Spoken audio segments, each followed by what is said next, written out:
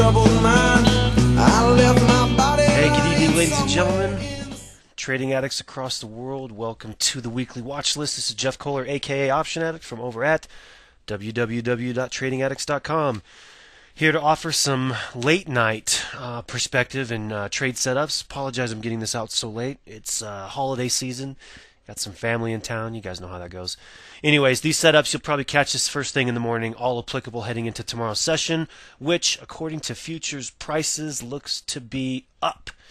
And we've been buying up into this, still plan on doing the same tomorrow, and I think we'll probably get away with a pretty decent week in terms of swing trading conditions. Now, on the day trading front, it's probably best to save your commissions. I imagine we'll probably get maybe 1 or 2 good days out of the entire week, with Thursday off and Friday being a half day. I would imagine we'll see some low volume action, some real intraday range-bound grinding type conditions that we've been well accustomed to in the last several months. But for the most part, I think with equities opening up here a little bit, I've been focused a lot on this particular setup in stocks, and we'll go back a little bit here. Let's go over 60 days. This 1200 level, I think, was a really important layer of resistance. That's one that acted as a level of support that we're banging back up against right here. Was also a potential reversal pattern here at 1200. Was also an area of declining highs. And the setup that we talked about on Friday, before the weekend, the dip buying setup that we wanted to see was going to be the higher low within this channel, and we highlighted this range right through here between 1190 and 1185, which was tapped. And that was your dip buying opportunity. Still like the idea of buying into this tomorrow, but for the most part we'll use the upward momentum in stocks this week to look to take profits. Not only that, but my trading addicts, for those of you that are out there, I think one of the most important developments is that, according to our trend indicator, equities are back on a buy signal. We'll talk about that during our live webinar tomorrow, but it's important that you get a heads up that with tomorrow's open, stocks back on a buy signal. We'll talk more about that again tomorrow. But for right now, let's look at some individual setups. Let's look at a couple of buy the dip setups and sell the rip setups. Take a look. How low can you go? How low can you go? How low can you go? How low can you go? How low can you go? How low can you go? How low can you go? How low can you go? All right, guys, and I got price patterns galore. So one of the big setups that we watched on Friday was in the drillers, and I'll highlight just a couple here really quickly.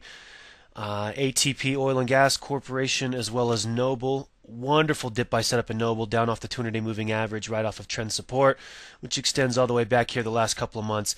That is a dip buy setup. You can even lump rig into that as well.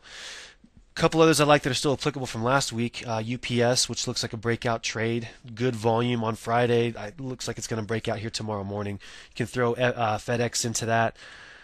Ariba, the continuation pattern up here, the way that it's trading within the range. I think it's a good anticipatory spot to look for a breakout. FNSR, a lot of short interest in this stock. If this thing starts to heat up above 20, should see a pretty big breakout ahead of earnings. We also looked at Citrix Systems, CTXS, big continuation pattern that's developing here. I think trades up above 66. Might want to locate along. Seagate STX, a break above that 200-day. Good volume here as of Friday. Some follow-through above 15 tomorrow. Might be a decent swing trade for the week. MGM, with the casinos heating up, I think MGM's in an okay location. But when you break this down into like a 10-day chart, I'd like to see this little bottom that's developing right through here break. So meaning I'd buy this thing up north of, let's say, 1225, 1230. So set an alert for that. I think that'll be a pretty decent trade, and we've had wild success with that one here in the past couple of months. CLF.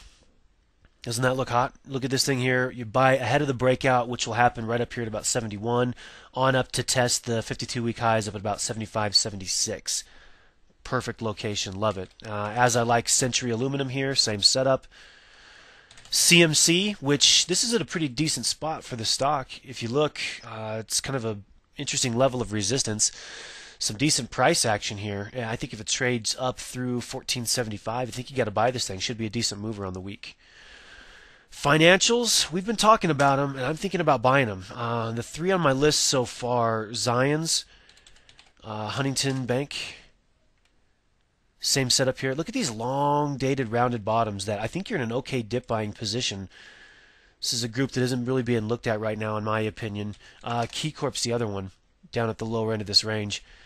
Thinking financials are in a position here to might make a run in the next couple of weeks. We'll talk more about that as the week develops, but start looking through some of your financial watch lists. I think they look okay here. Last couple here, GTE, E-Trade. You guys are all familiar with the setups that I look for, right? I like the volume here in E-Trade too. That ought to break out this week. And I do have one I'm kind of bearish on here, and that's C-Trip. I probably won't trade this early on this week. But I think if this thing gets up and stays, let's say 48, 49, doesn't quite get to 50 in this next rally, I think you short that thing and look for the reversal. Anyways, guys, got another great list of setups. We continue to knock the cover off the ball. So come be a part of the Trading Addicts community, guys. You know about the 5-day trial. Come out, come see me, trade with me for just a little while. Guarantee you'll love the results. Anyway, this has been the Option Addict. That's been my watch list. Thanks for watching. Have a happy holiday and a profitable week. It's a special night. Jimmy Walker used to say dynamite. That's right. Gobble gobble goo and gobble gobble giggle. I wish turkey only cost a nickel.